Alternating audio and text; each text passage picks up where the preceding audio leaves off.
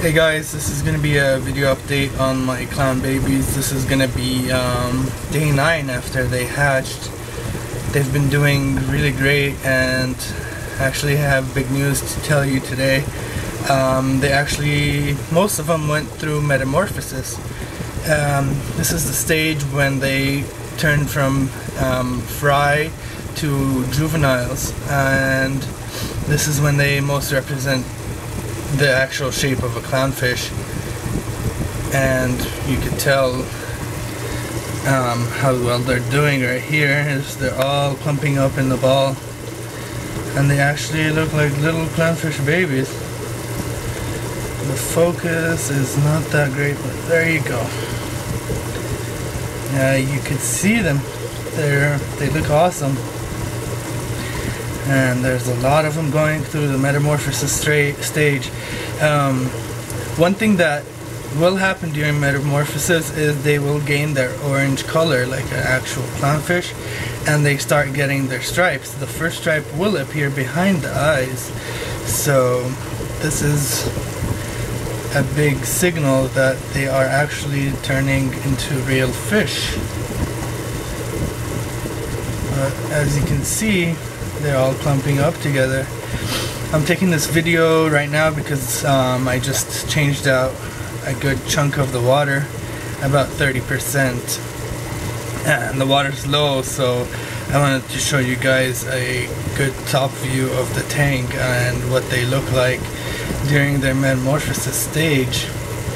I've been mainly feeding them live brine shrimp that have hatched 2 days ago, and I'm making a new batch right now. You can only use the live brine for a couple, 2 to 3 days after they've hatched, because live brine is best when they hatch for 2 to 3 days, due to the fact that they keep the yolk sac that they have when they hatch, and that has a lot of nutrition for the clownfish babies. I've been also supplementing the live brine with some rotifers that I harvest every day, just to keep the other clownfish that have not switched over to the live brine happy. But other than that, this is what I wanted to show you, is how well they're doing, and you guys could actually see that they look like real clownfish now. And they've been swimming a lot better as well. They're really small still. They might look bigger than they are, but they're actually really small. They're probably maybe a 1/4 inch big, not more. And they'll keep growing. They won't be able to go into the tank until maybe a month or 2.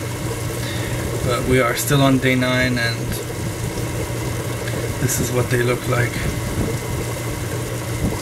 If you guys have any other questions about my process and what I do to have this work, please let me know. Comment me or message me if you don't want to comment, and I'll be glad to help you and answer your questions. Also, please rate and subscribe to me. I want to keep these videos going on for you guys, so if you subscribe, it'll keep you in touch with what's going on in my tank. And that's about it. I'll be posting more videos about their daily progress. I'm gonna try to do it every 2 days, just to keep you guys updated. And I'll see you guys later.